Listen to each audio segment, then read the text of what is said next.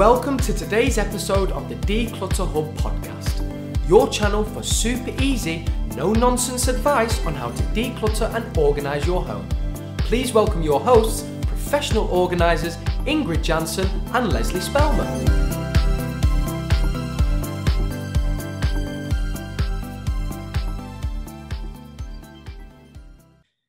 Hello and welcome, listeners, to episode 107 of the Declutter Hub podcast.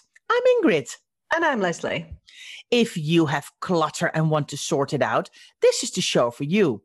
Now, in today's episode, Lesley and I are talking about something we see all the time in our clients' houses. And we know lots of people do it. It's the sweep. Now, Lesley, first of all, I think we need to explain to our listeners what is the sweep. I mean, I think it's your terminology, but I've kind of now taken it over. But I think you came up with the term, didn't you? I think so. Yeah, so maybe we do need to explain it. I definitely think I do make my own little terminology up from time to time and hope that everybody else understands what it is that I'm talking about. So what I mean with the sweep is someone calls you, "Hi, I'm just going to pop in for a coffee. Is that all right?" And you're like, yeah, that's fine. Just thinking about all the mayhem that there is in your house at the moment. You don't want to say no to your friend who wants to pop in on an impromptu basis for a coffee, but you don't want her to see the chaos that is in your house. And so you frantically go around your house with a carrier bag or a box or a bag, and you sweep everything into that bag off your countertops, off your coffee table, off your kitchen work surfaces. And you leave it in a spare room, put it under the stairs, put it in a cupboard, never to be seen again. That's exactly where the problem lies, isn't it? We find these plastic bags, laundry baskets, boxes, and you're like, what is this? And they're like, oh, I had to do a quick tidy and I kind of put it down somewhere.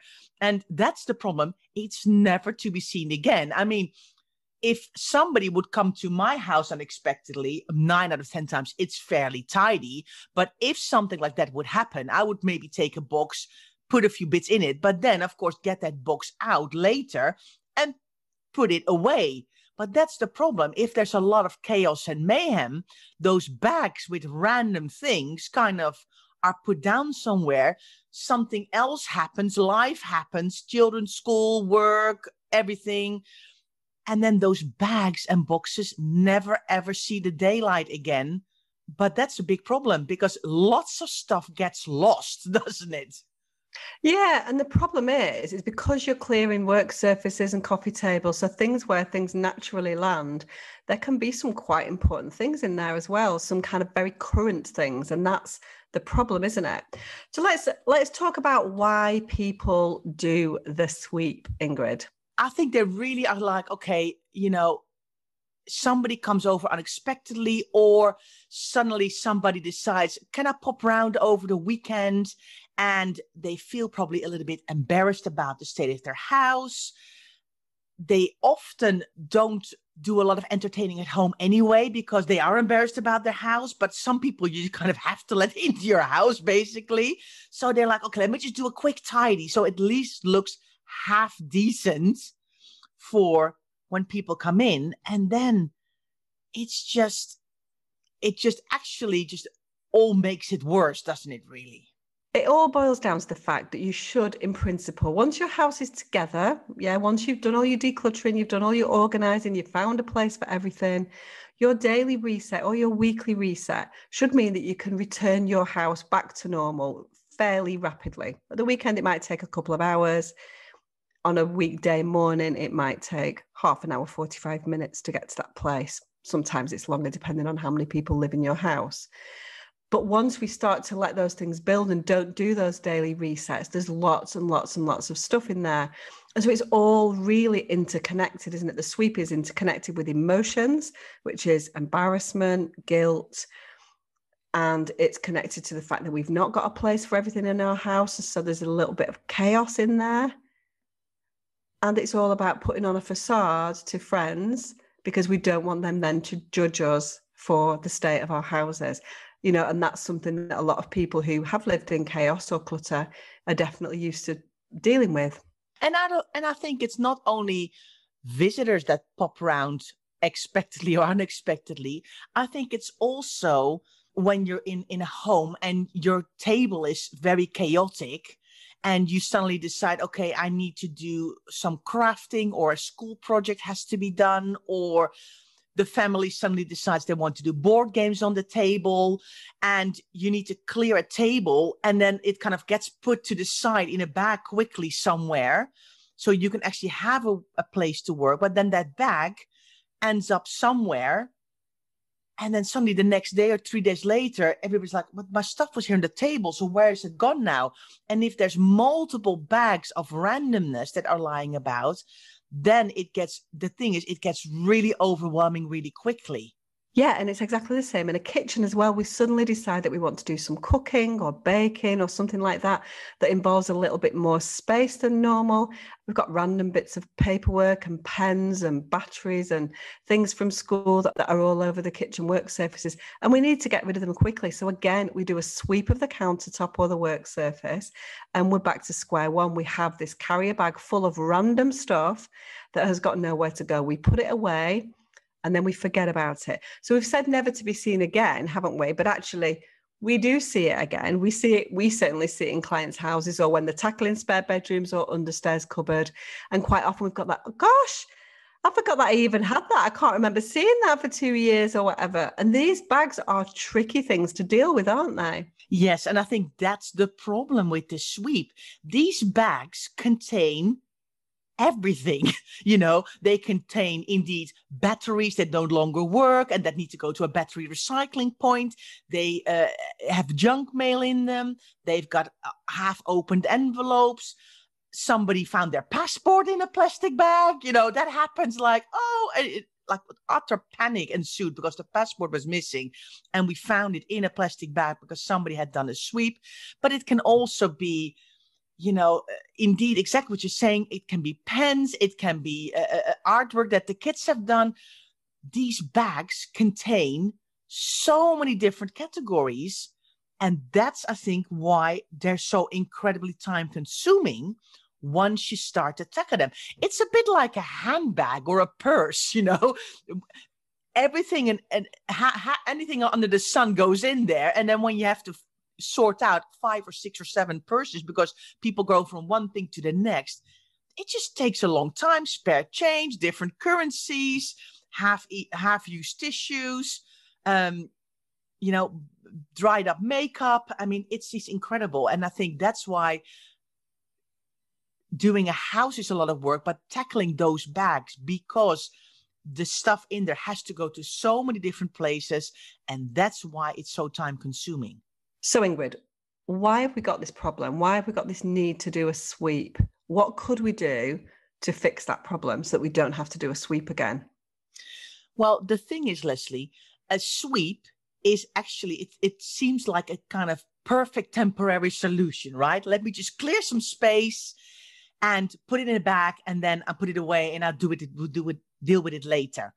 But the problem is that it's a temporary solution, because if your house would be more organized and more decluttered, you wouldn't have to do a sweep, because instead of sweeping it up, you can actually quickly walk around for 10 minutes and put it away. And the problem is that things don't have a home.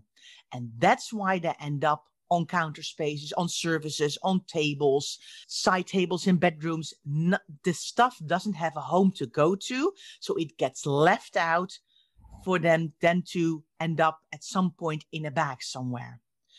And I know there's this age-old saying, a place for everything, everything in its place. But that does really work. Stuff has to have a home where it lives. A dead battery or a battery that works, they need to have a place in your home where they live. So I've bought new batteries. This is the drawer where they go in. This battery is no longer working. This is the pot or box where it goes. So it then goes into recycling. And if all those small items don't have homes to go to, that's when they're left out. And that's how they end up in a plastic bag after a sweep. So, you need to start finding homes for things, but also that means that you have to start working on your cupboards, don't you, Lesley? Yeah, so it's a tricky one. I mean, if I just want to jump back to what I was talking about when we did the podcast last week with my children, we talked at one point about the basket. Okay, so a basket is kind of my version of a sweep, effectively. So if I find things in my kitchen, in my hallway, in my office that belong elsewhere in the house, rather than take them one item at a time to put them back in children's bedrooms, back in my bedrooms, we have a basket at the top of the stairs that effectively becomes a temporary solution. Everything goes into the basket. But the key to this is that once every day, once every couple of days, the basket's contents get emptied back where they need to go. I don't put them away for the children. They have to do that themselves. But it's kind of, that's almost like a sweep, but it's an organized sweep. It's a sweep with intention. So I'm not going to be stupid enough to carry on going back upstairs every 5 minutes with one item that I find that's not where it should be. I'm going to do that all together. Yes, I'm going to take one trip instead of 10 trips to put things away. But that's the key, is you have to do some with that carrier bag. So there's no problem doing a little sweep. I would definitely suggest that having a basket is a fantastic way of doing that. Lots of people have got stair baskets, all those kind of things. And to me, that's an absolutely critical part of any functioning home, is to have something like that, just because you don't want to be going up and downstairs all the time. But something has to be done with that. So if you do your sweep when someone is coming round for a coffee, you need to remember after they go, actually, now I need to sort out the contents of that bag or that box that I did my sweep into. Does that make sense? Yes, Lesley, that does make sense. But for example, in my house, in my hallway, I don't have a basket because I don't have the room for it. But I put things on the stairs, and every time somebody goes up, they should take something up. It's normally mum. It's normally me who does that. I'm not going to lie. It's normally me who brings up the stuff. But I then hold 5-6 items in my hands, and I just walk around past all the rooms, putting the stuff where it belongs. And it's in my system to do it all the time. And I remember my mum saying to me, never walk up the stairs empty-handed. Take something with you upstairs. Because, of course, in Holland, we have very steep stairs, and we've got very small houses, but very steep stairs. So everybody always had to take something upstairs. But I can hear her voice saying it in my head to do that. And I'm trying to teach the kids as well. Take this up to your room, take it with you. And then it doesn't get this mammoth task at the end of the day, and all these bags end up in the spare bedroom. Because that's the thing.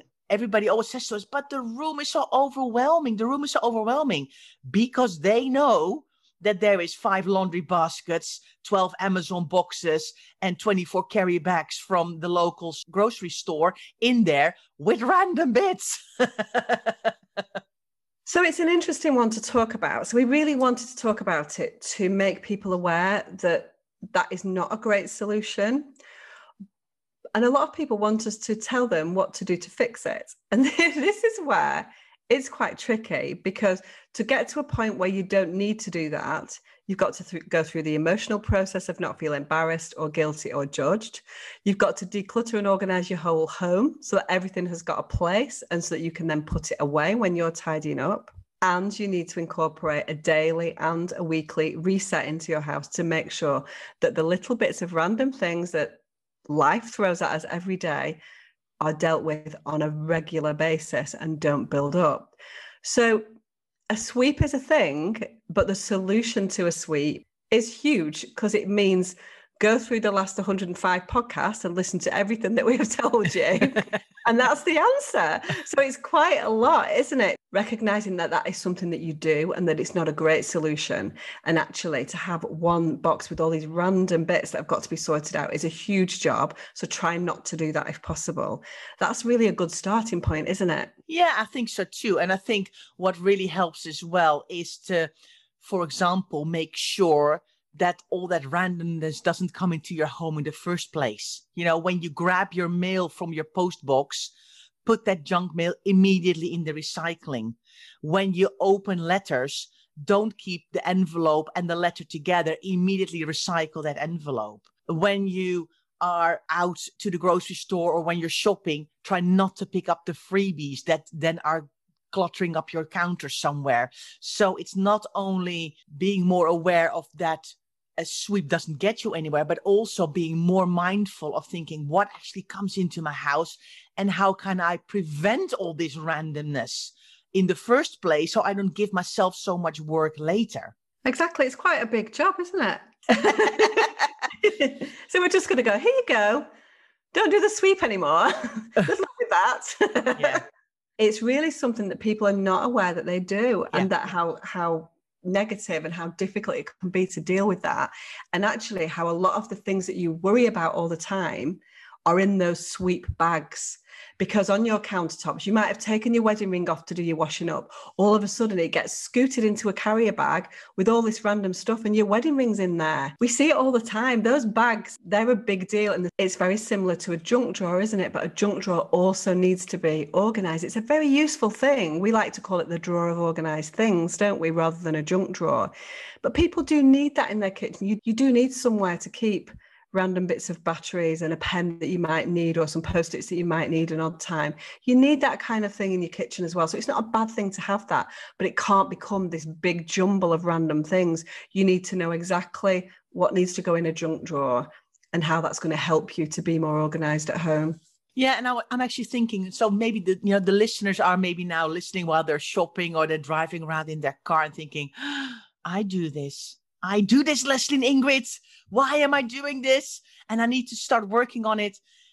You know what? It's really starting one bag at a time, finding them all from under your sofas, from in the corners, under the tables. Where are those bags? And actually start to look at one bag a day and just go, right, I'm just going to set myself a mission and I'm going to go through one bag a day. And I know I'm going to find in there probably some things for recycling. So have a recycling box there. I'm going to find rubbish in there. So have a rubbish bag there. I'm going to find stuff that maybe needs to go to the office. So you need to start to separate it out. And you probably need to create some space somewhere to do this. So maybe your first aim is, okay, I'm going to make sure that I keep a table clear. That's my every day. That table needs to be clear. I'm going to take one bag out and I'm going to tackle one bag at a time, because otherwise you get gripped by that overwhelm and by that complete procrastination of, I don't know where to start. It's so much. It's really making the decision. I'm going to do one bag a day or one bag every other day, or how many bags there are, and make that commitment to yourself, because otherwise you will lose so much stuff and you will lose so much time searching for things all the time. And we talk a lot in our membership about it doesn't have to be in the perfect place yet, as long as it's in the right room. And then later you can find the right place in the cupboard. But it needs to go in your house where you would look for it. So a lot of people say to me, but Ingrid, you have an organized house. I want a copy of your house. I want your house exactly to be my house. So can you just do your magic and create my perfect house like your house? And I'm like, but it doesn't work that way, because you will look for stuff in a different place than I would look for it. Sometimes I get a phone call from my clients, Ingrid, I've lost this or that. Where do you think it could be in my house? And I'm like trying to visualize their house. And I'm like, have you looked here? Have you looked there? Have you looked there? Because an item can only be in one or two or possibly three places to look for it. Yeah, it's all about that logic, isn't it? And logic is very different depending on who is applying that logic. And that's the thing. But, when we're working, there are some things that are universally logical, aren't there? Like stationery needs to be together. So there's only two or three places. But as you say, it could be in a very different room depending on the house that you're working in. So we've told people about the sweeping grid. We've explained what it is, and we've tried to highlight the fact that some people are doing it. So I hope the light bulbs are going on with people like, oh yeah, I'm doing that and I need to do that. So how can we help? Well, Lesley, that's exactly what we're doing in our membership, isn't it? I mean, we help people find homes for things. So we help them with their decluttering, we help them with their organizing, we help them with their storage. And we always say from the start, don't start with your worst room. You have to create space in other places of your home first. And then you can start to work on those chaotic spare bedrooms and those rooms of doom and all of those things. And it's so interesting because we see our members are like, okay, but because we've got a whole roadmap where we say, this is what you do first and this is where you go next and that's what you do then. And we show them with videos and we have show rounds of our own houses and we have quick wins on how we do one tiny project to compare a whole room. So we've got everything in the membership and we show with videos how we do it in our own house. And we then say, okay, this is the strategy you need to follow to have much more success in your decluttering. People go, okay, but I want to start here first. And then they go, you're right, I should have started where you said I had to start because it works what you're telling me. And I've got much greater success. And you see all the light bulbs going off in our membership with our members, don't we, Lesley? I think the interesting thing is, we take people through a process. We've talked about our Reset Your Home cycle where it's thought by thought, room by room, day by day. And the sweep is almost an add-on to the day by day, isn't it? And so it's right at the end of our cycle. And so there's an awful lot that needs to come before. You need to tackle those emotions. You need to tackle those rooms, find a place for everything so you can put everything back in its place. Think about your daily resets. And then what you're left with is just a few random bits that need tidying up from this morning. And then it's not something that needs to be shoved into a carrier bag and put underneath the stairs. And that involves work. This is not a quick fix. This is not let's just tidy up for a couple of days and we'll get there. This involves work. And that's exactly why we've got our membership where we take people through that whole process and we teach them. And this is something you can learn too. Yeah, absolutely. You're so right, Ingrid. Well, listeners, are you now thinking to yourself, I do this too. I do this all the time. This is not good. I've got bags of stuff. And it actually has a name and it's called the sweep. And I need to really work hard on trying not to do this anymore because actually I'm just making things worse for myself. Well, maybe this is the perfect opportunity for you to join our membership and learn as well how you can learn to be decluttered and organized and not having to do a sweep anymore. So that's it for this episode. Thanks so much for listening. We hope you've enjoyed it and you are inspired to take action. And we appreciate you taking the time to listen today. If you've enjoyed this podcast, please share it with others. Maybe your friends and family would love our show too. And on our show notes page on our website, you can find all the sharing buttons. If you want more handy tips and advice from Lesley and I, you can find us in lots of places. We have a fab supportive Facebook group called the Declutter Hub Community, which is a great starting point. And we are on Instagram and Facebook page too. And you can find us as @DeclutterHub. We'd love to see you there. Take a look at members.declutterhub.com to find out more about our VIP membership. If you don't want to miss the next episode, please subscribe to the Declutter Hub podcast and it will pop into your notifications each Friday. And we've been asking for reviews, which make a huge difference for us. And we just love reading them. And thank you so much for everybody who's putting in a review. It's absolutely fantastic. So if you love listening, please leave us a review too. So thanks so much for being here and we'll see you next time. Thanks for listening to this week's episode of the Declutter Hub podcast. Check out declutterhub.com for more inspiration and don't forget to tune in next week.